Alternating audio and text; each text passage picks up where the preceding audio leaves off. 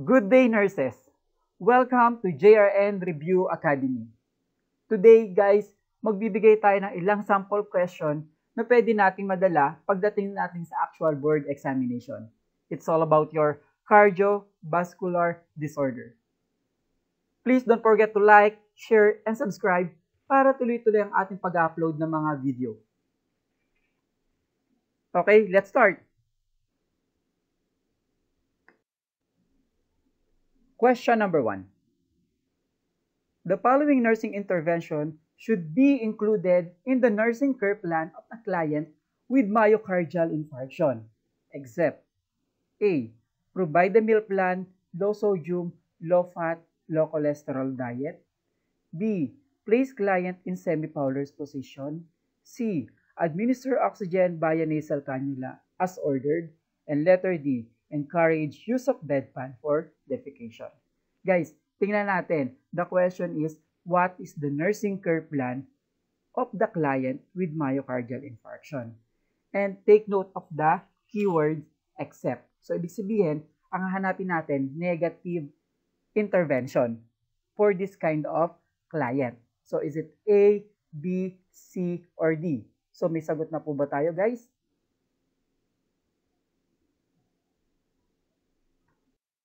Your letter D. Okay, the correct answer is letter D. Why letter D? The use of bedpan on defecation encourage use of Valsalva maneuver. And that Valsalva maneuver increase the work or the cardiac workload and may precipitate another myocardial attack to our patient. Guys, so bedpan po hindi po pwede. So, ano yung mas maganda natin gamitin instead of bedpan? We may use the bedside commode para hindi tayo mag-exert ng effort, okay? Or tinatawag natin Valsalva maneuver para wala din tayong cardiac workload increases, okay? Na pwede makapag-precipitate to another attack of your myocardial infarction. So, the correct answer is letter D.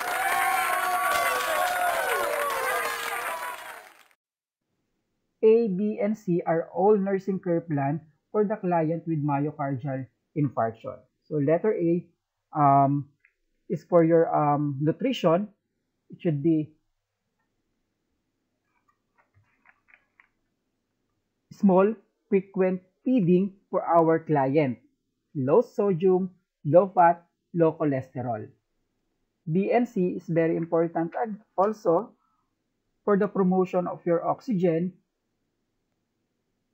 And also place the client in semi-Fowler's position to allow greater diaphragm expansion, thereby the lungs expansion and better carbon dioxide or oxygen exchange para magkaroon tayo ng adequate cardiac output.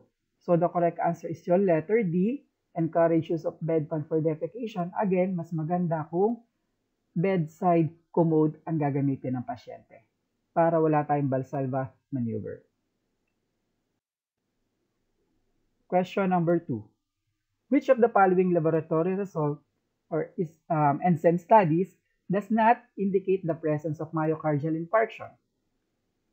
A. Elevated SGPT, elevated SGOT, elevated LDH, elevated CKMB. Guys, ang tinatanong, enzyme studies, laboratory for patient with myocardial infarction. Pero titingnan natin yung keyword. Again, does not indicate the presence of myocardial infarction. So, what is the correct answer? Sure. Letter A. Okay? Letter A is the correct answer. Elevated SGPT does not indicate the presence of myocardial infarction.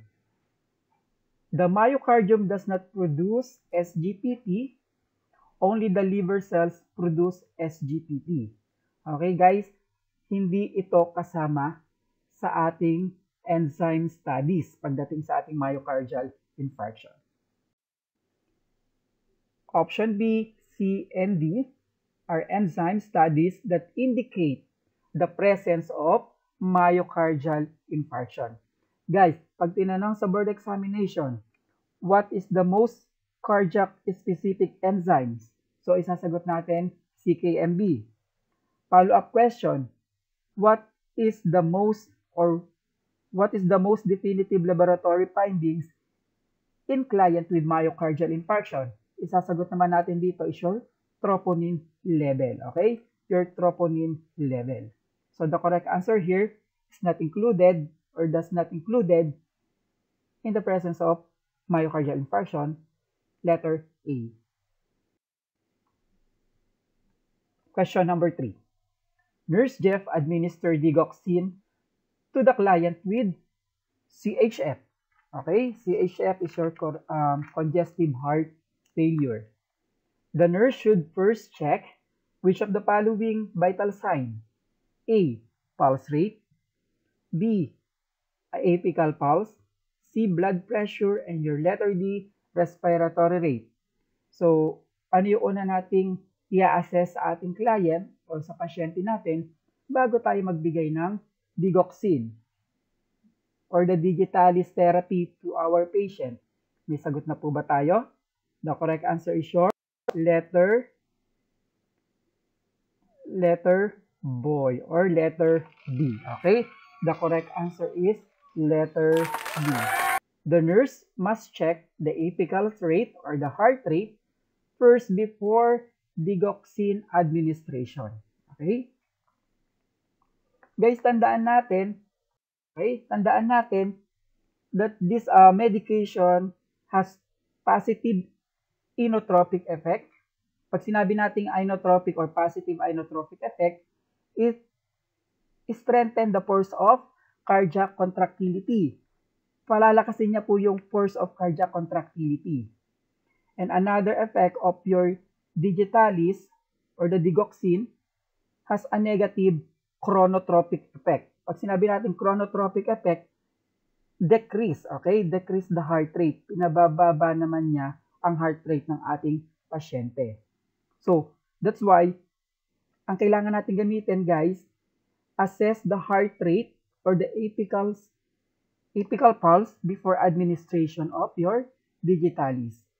If the heart rate is less than, okay, if the heart rate is less than 60 or below 120 beats per minute, withhold the drugs, okay? Huwag natin ibibigay. Because this effect, bradycardia or rebound tachycardia, pwede mangyari sa pasyente natin. Okay, so the correct answer is your apical pulse. So take note of this, guys. Lagi po itong natatanong sa ating board examination.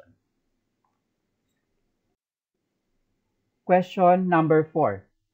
Atherosclerosis invades coronary blood flow by which of the following mechanism?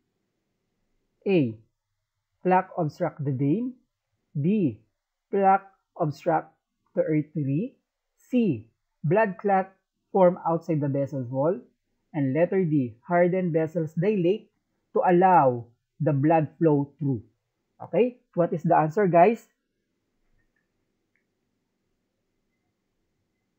The correct answer here, sure, letter B. Okay, the correct answer is letter B. Plaque obstruct the artery. Hindi po sila sa vein. Okay, hindi sa vein. Remember, atherosclerosis, guys, is direct result of plaque formation in the artery. That's why letter B sagot natin. Hardened vessels can't dilate properly and therefore constrict the blood flow. Remember, guys, hindi rin po sa vein ang ating plaque formation. Okay? It should be letter B. Next question. What supplemental medication is most frequently ordered in conjunction with furosemide or your LASIK? Okay? Or your LASIK. A. Pure chloride, digoxin, potassium, or sodium. So, ano daw yung supplemental medication, guys, is most frequently ordered in conjunction with furosemide or your tinatawag nating diuretic. Okay? The answer, guys, is your letter, okay, letter C. Okay? Supplemental potassium is given with furosemide because the potassium loss that occur as a result of this diuretic. Guys, pag sinabi po nating LASIK, your LASIK is belong to loop diuretics. Okay? Pag sinabi nating loop diuretic, potassium wasting. Ibig sabihin, tatapon tayo ng potassium natin. Kaya kailangan po natin ng supplemental potassium. Okay? Kailangan po nating dagdagan or i-replace yung potassium na natatanggal sa atin. So the correct answer is your C. The chloride and the sodium, guys, are not lost during diuretic. And your letter B, digoxin, act to increase contractility but is not given routinely with furosemide. Okay, so the correct answer is your letter C. Guys, balik lang tayo. Ano ba yung dalawang classification natin? So we have thiazide. Your thiazide, guys, is also potassium wasting. Okay, anong mga example natin ng thiazide? Like your diuryl, like your hydrodiuryl. And then we have potassium wasting. Okay? Potassium wasting or yung tinatawag nating loop diuretic, dito kabilang yung tinatawag nating furosemide or the LASIK, and your the bumetamide or yung bumex na tinatawag. Yun po yung nakakalos ng potassium natin na sumasama. Kaya kailangan po natin ng supplemental. And another type of your diuretic, yung tinatawag nating potassium sparing. Okay? In potassium sparing like your spironolactone, aldactone, or triamterene or the direnium. So sila yung potassium sparing. Hindi natin kailangan ng supplemental ng potassium. Okay? Question is sure. Which of the following sounds daw is distinctly heard on auscultation, okay, during assessment over the abdominal region of abdominal aortic aneurysm or the AAA? Client. A. Bruit. B. Crackles. D or C. Dullness. And letter D. Friction rub. So alin daw yung maririnig natin during auscultation sa pasyenteng merong AAA? Okay, the correct answer, guys, is your letter. Okay, letter A. So the correct answer is letter A. Bruit is a vascular sound resembling heart murmur, suggests partial arterial occlusion. Option A, B, C, and D. So the correct answer is your option A. The B, the C, and the D ay hindi po kasali sa ating assessment for your AAA. Okay? So, the crackles, maririnig po natin sila as indicative of fluid in the lungs. And letter C, dullness, is heard over the solid organ like your liver. And option D, friction rubs, indicate the inflammation of potential peritoneal surface. So, the correct answer is letter A, bruit. Ang makririnig po natin for your patient with AAA or abdominal aortic aneurysm. Okay, during your auscultation. Question number 7. When teaching the client with myocardial infarction, the nurse explained that the pain associated with MI is caused by A. Left ventricular overload, B. Impending circulatory collapse, and letter C. Extracellular imbalances, and letter D. Insufficient oxygen reaching the heart muscle. So what is the correct answer, guys?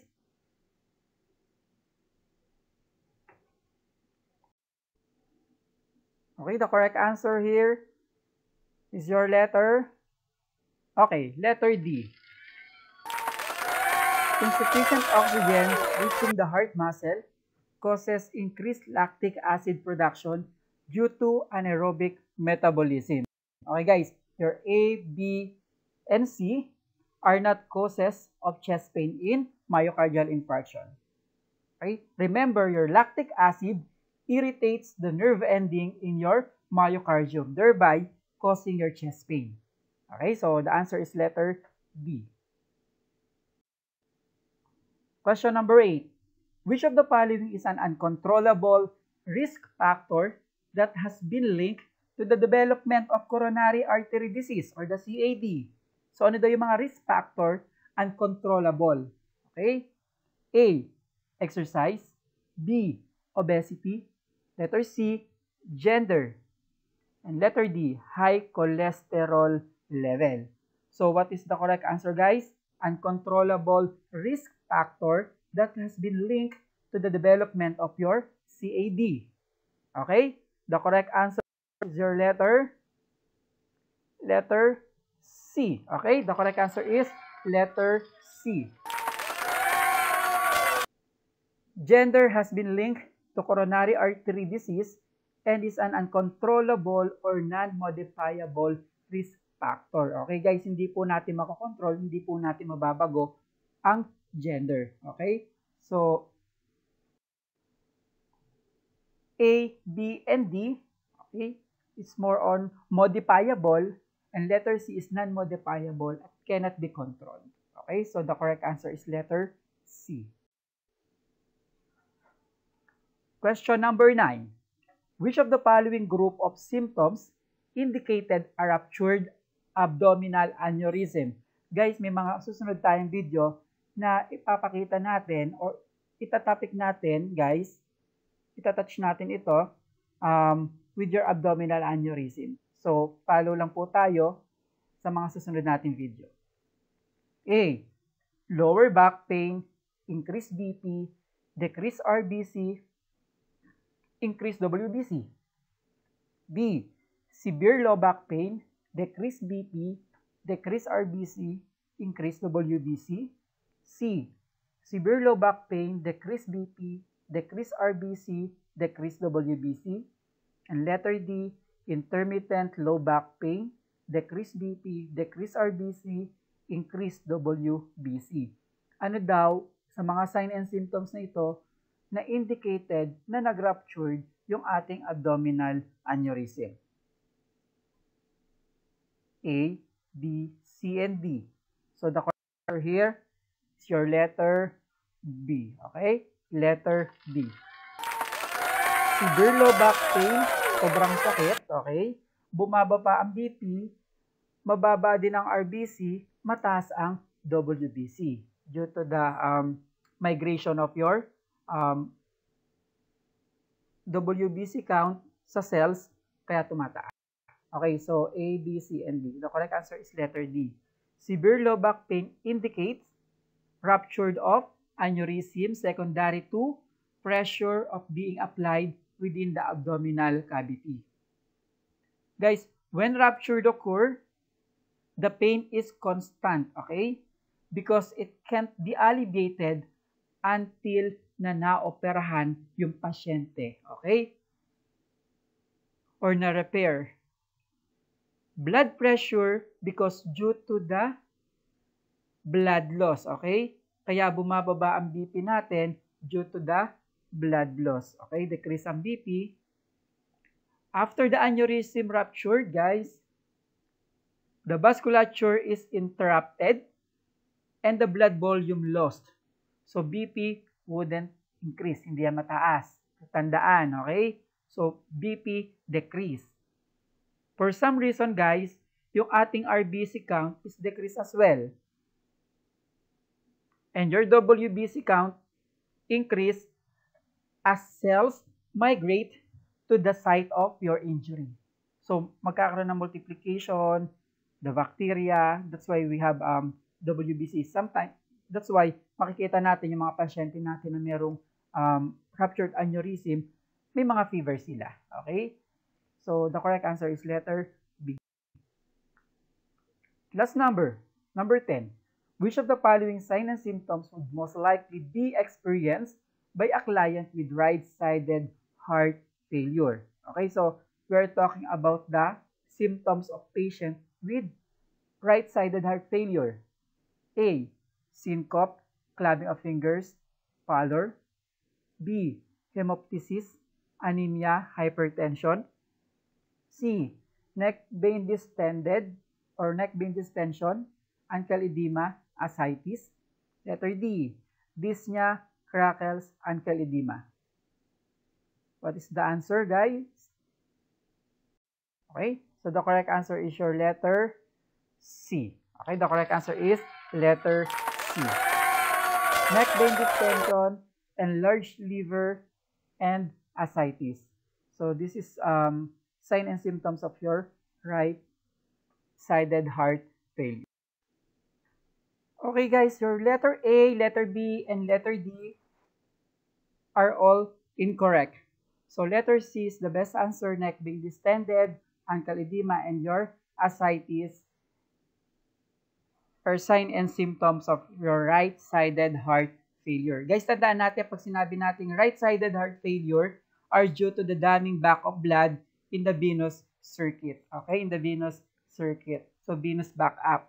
Ano yung mga example nito? Neck vein engorgement, hepatomegaly, your ascites, splenomegaly, jaundice, hemolytic anemia, dependent or feeding edema, and leg varicocytes. So, right-sided heart failure. When we say left-sided heart failure, it's more on the pulmonary. Okay? It's more on the pulmonary. Cellular hypoxia and activation of your RAAS. Okay? Example natin is your dyspnea or topnia, crackles, cough, syncope, fatigue, and your weakness, and anorexia are example of your left-sided heart failure due to the pulmonary edema.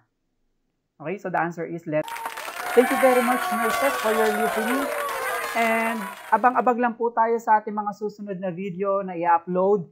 And don't forget to share, like, and subscribe para makapag-upload pa tayo ng marami. So again, thank you very much and good luck to your examination.